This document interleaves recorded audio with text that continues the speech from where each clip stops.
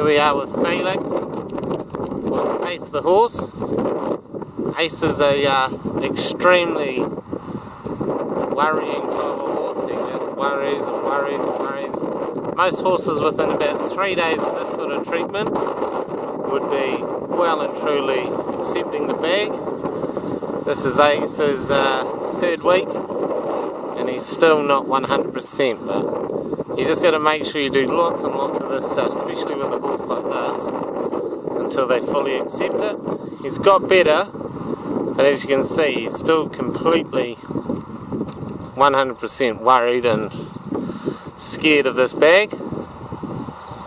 But the most important part is keep at him until he starts looking. He's about to now, and then no, there we go, give him a pat.